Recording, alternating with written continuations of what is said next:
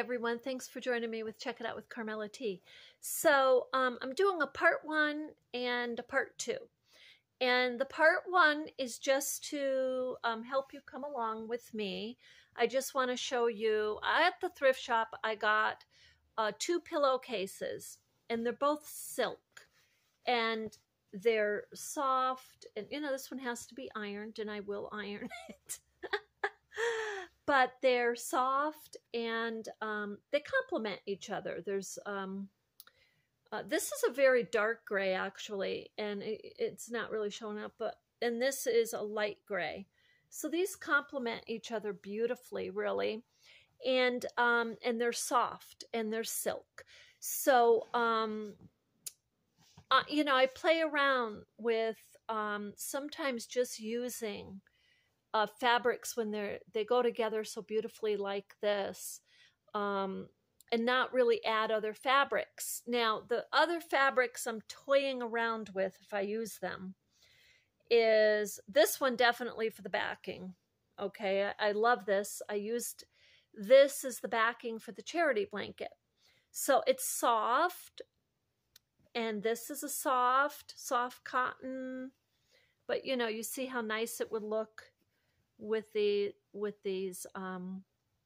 fabrics. And then this is a blend. This is not rayon or cotton, but it's a blend, probably polyester. So I toggle back and forth if I should use this. I mean, if I do, and they hand wash the scarf, it's fine. This will be fine. And that's the beauty of hand washing in tepid water with very mild soap. The fibers blend, the blends and the organics can both handle that, as long as you're not putting major agitation to them. So, and then I've got this. This is a piece of canvas that I thought I might cut out and do some Sashiko stitching on there. Now, the method I'm using to create this scarf, I'm going to preface this with, when the Kantha method is used to take the sarongs, they take the sarongs and layer them, and the fiber artist or crafter is sewing them together to create a blanket. Now, the way I made my charity blanket, that hem that I used to fold over in the last videos, when I folded over the hems, that's a Kantha method. That's a method they use when they're making a quilt. So to make this scarf, I'm going to layer them. I don't, look, I don't know. These are pillowcases. These are silk pillowcases.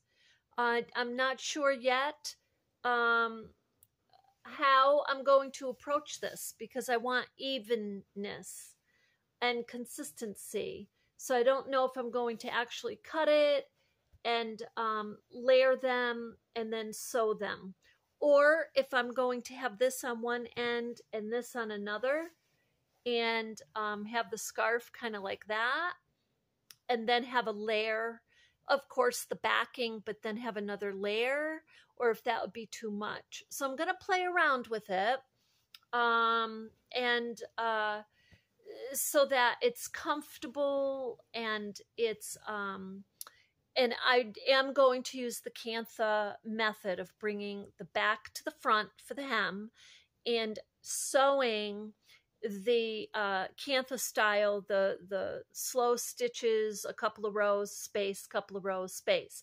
Now, the Sashiko stitches, like I said, may be on a little patch, and it may be minimal, and that's what I'm looking at currently. Sometimes you start these projects and you say, this is how I'm going to do it, and you get into it. And then you're stitching all over the place just because you feel that's the way that project should go.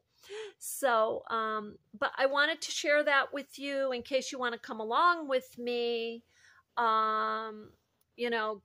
a sheet, if you're making a scarf and you want it to be soft, and you have a silk sheet and it's old, is sitting around, or you go to the thrift shop and you get one. You know, they're $1 or 50 cents, and you know, in the linen section of the thrift shop, probably not too much. They shouldn't be charging too much.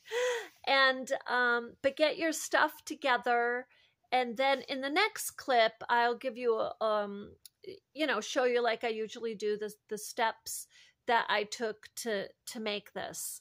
So I'll have this made most likely in the next day. This is going to go fairly quickly because it is so small. And this is, I know from making blankets, this is an area of sewing that I can get done within a day. So it's always, though, the design part and picking your fabrics and deciding really the technique. So this is another mixing technique, and I think it's going to be lovely. So anyway, come along with me and be inspired, and know that you don't have to be a professional and at all. You have the desire to sew. That's why I take a very relaxed approach to everything in my crafts, because when you get, and I've learned all the rules, but when you get really rigid with the rules, then you start to constrict your own creativity. And I went through that, but there are people out there who can apply the rules and be very creative. Not to say they're not. So, but whatever works for you. But this is for people who really are developing their creativity, and you know, may feel a little intimidated by too many rules. Anyway, hand sewing. That's where we're going to stay on this one. So thank you, and thank you for subscribing, and jump on board. It's free. And love and light, and I'll see you in the next one.